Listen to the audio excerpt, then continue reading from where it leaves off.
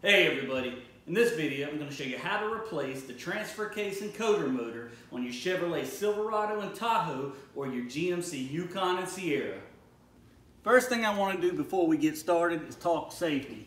This is your catalytic converter. It gets very hot in a very short amount of time. We have to remove the front drive shaft here, and it's right next to this converter. Again, this is really extremely hot. I didn't drive it far, just from right outside back, and I'm still not going to touch it. If you barely touch it, it's going to burn you. So make sure that's cooled down before you start doing this job. I don't want you to get hurt, but like I said, first thing we're going to do is go ahead and remove this drive shaft. So we're going to go ahead and do that now. All right, so we have four 11mm bolts that hold this on in the front. I'm going to go ahead and remove those four 11mm. Ooh, I left my tool at home, or at the other business. So all I got is this little chrome swivel, which isn't the best thing in the world for this, but let's go ahead and remove it anyway. Oh, another thing before you get started, go ahead and mark this. You can mark it with a punch or some whiteout or something, just so that when you reinstall it, you put it back in the correct position. You know, it is balanced, so you don't want to have a vibration. So just go ahead and mark it before you take it out. I don't know why I took the camera off to twist that, but I did regardless. All right.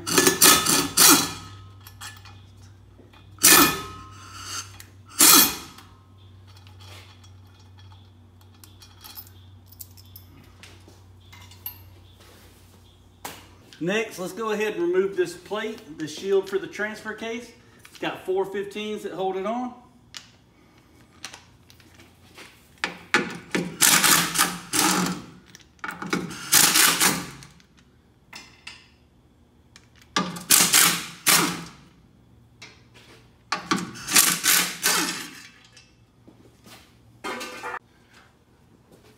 All right, so here's our drive shaft side.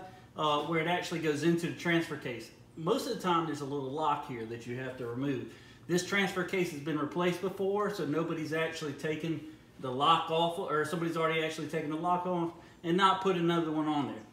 I've seen this 1,000 times where people don't put a lock on. It's up to you if you want to. I've never had a problem with somebody that came in here and said their transfer case failed because there was nothing locked there. So again, that's up to you. But we're going to go ahead and remove the drive shaft. We're going to take it in the front and lower it down. Pop this out with a pry bar in the front.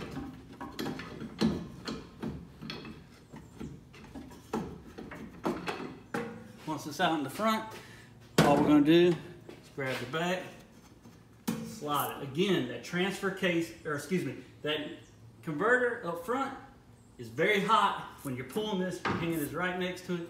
Be very careful. All right, so this is your encoder motor right here. It's held on by three 15mm bolts. You have a connector right here. So we're going to go ahead, disconnect our connector, push it in the middle, slide it out, just like that. I'm going to look at the inside of this actually. Make sure it ain't full of corrosion. Corrosion is going to give you a problem. All right, looks good. All right, so we're going to go ahead and take our three 15mm out right there.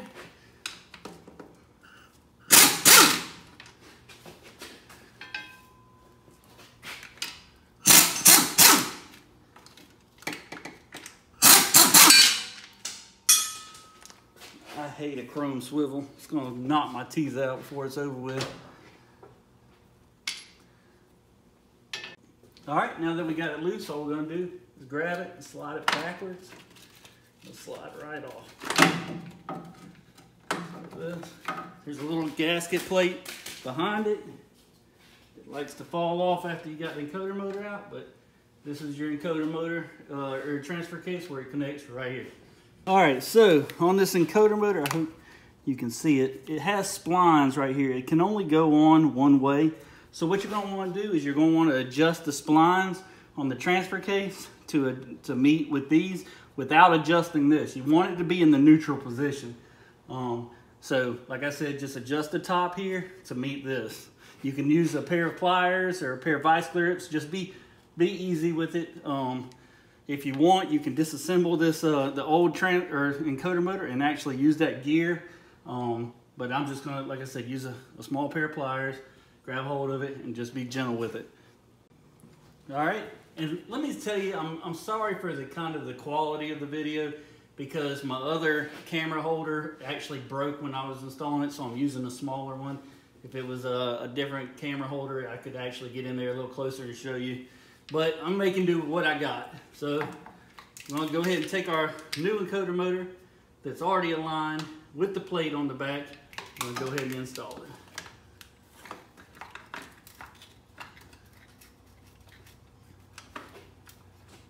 Sometimes you'll have to make some small adjustments with it on there if it isn't quite aligned all the way correctly.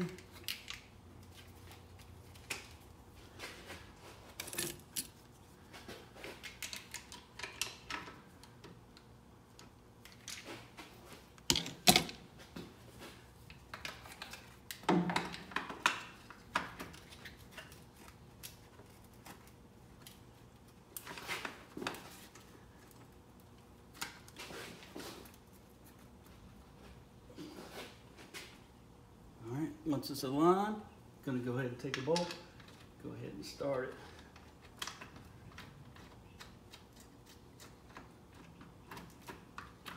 It's going to slide off.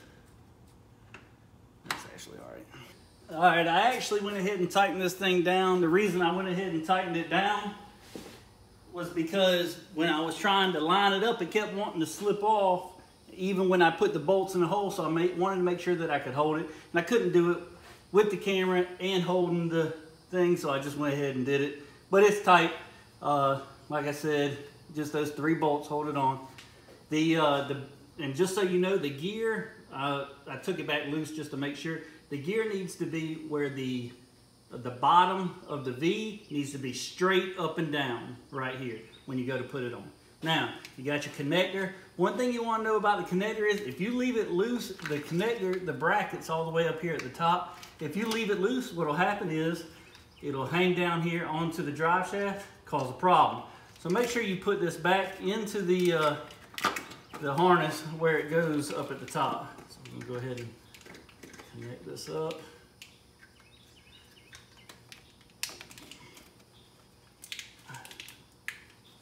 Make sure to give it a good pull to make sure that it is connected, because it will slip apart. It's kind of a weird connector. All right, I'm gonna go ahead and put that in a spot here. So like I said, it don't fall down, and just like that.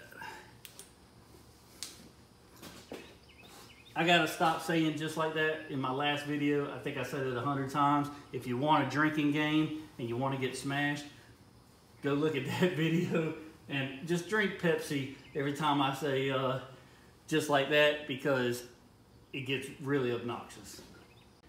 All right, once we got that in, like I said, if you mark your drive shaft, we're gonna go ahead and slide it across.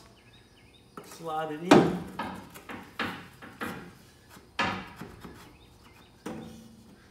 All the way in. Put it in on the front. I know you can't see what I'm doing up here, but all I'm doing is lining it up the way I took it out. All right.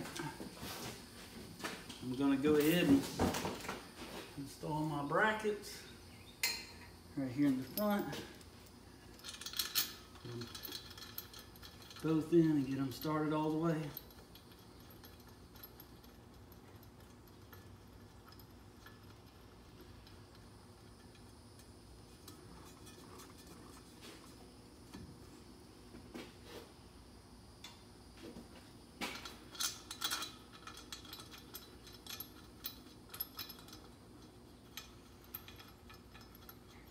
Got a little bit of an oil leak going on here. Have to tell them about that. That's something else we can fix later.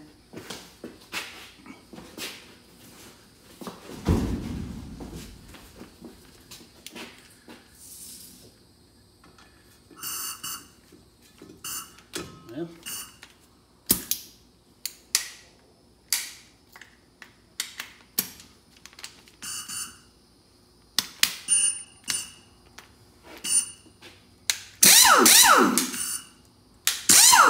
yeah, I'm done. There we go. Just adjust this self out right in the middle of my video.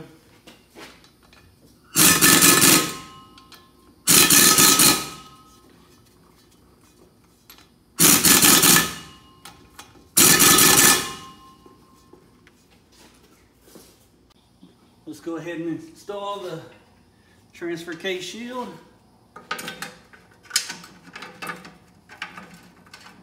This is probably going to be a terrible video with this little camera holder that I got. And I live in the sticks, so it ain't like I can drive to Walmart or Best Buy. It'd take me an hour to get to either one of those. If you live in the city, it must be nice.